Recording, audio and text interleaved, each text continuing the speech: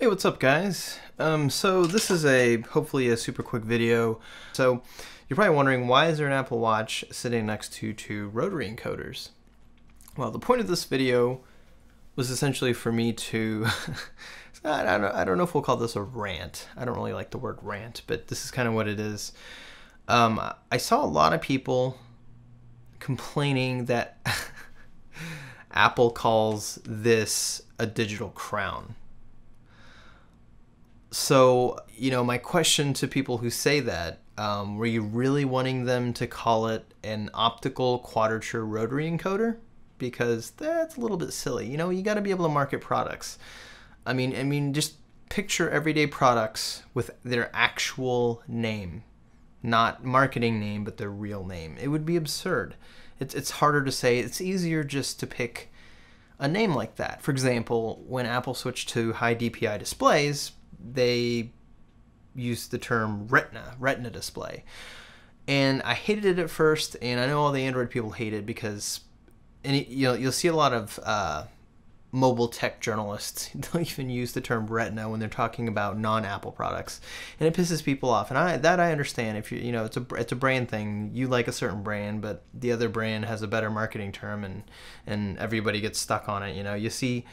You go to somewhere that accepts NFC payment, and they're like, oh yeah, we take Apple Pay. Well, yeah, that also means, it takes Samsung Pay, Android Pay, Google Wallet, whatever, whichever form of payment you want. But everyone uses Apple Pay because that's the marketing term that's been, slammed into your brain. So I think it's okay to come up with a name like that. So first off, watches have always had dials on them, mechanical watches. And you know what they're called?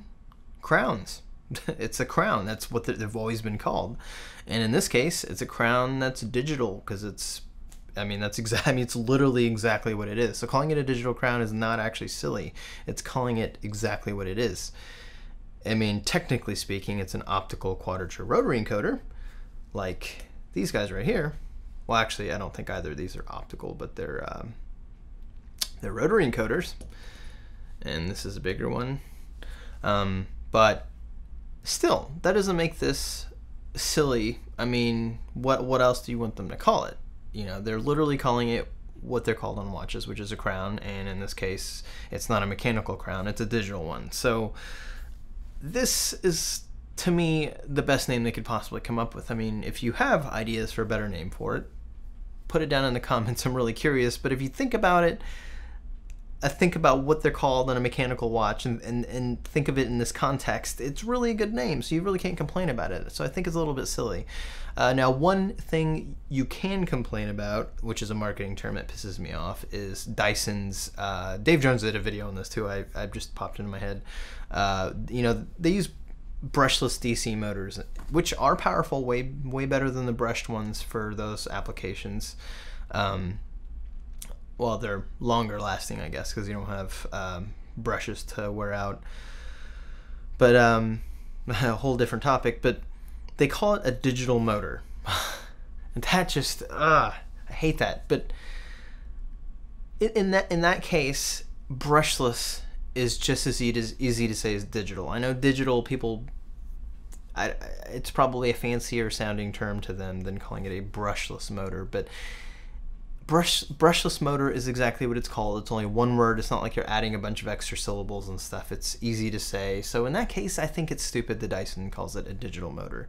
But in other cases, I really do think that sometimes you need a good marketing term for the average layman to use. And so you're not going to hear people say optical quadrature rotary encoder on an Apple commercial. That would just be ridiculous. Maybe to some of us techies it would be a little entertaining, but most people would just wonder why they didn't come up with a better name for it. So instead of saying high density, high DPI display, it's easier just to say we're retina display. So I don't blame them, and you can't blame them. It's marketing. They need to market a product, and it's business. So that being said, I just wanted to rant about that because, yeah.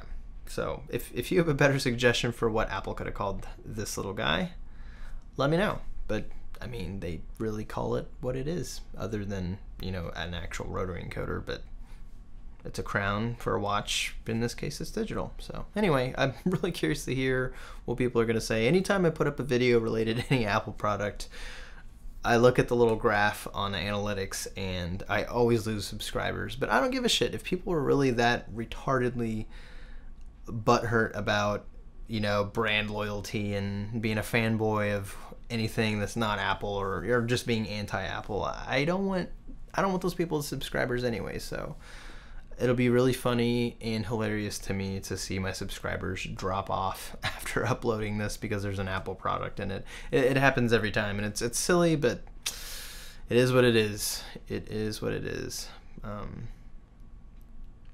So yeah, I will see you in the next video.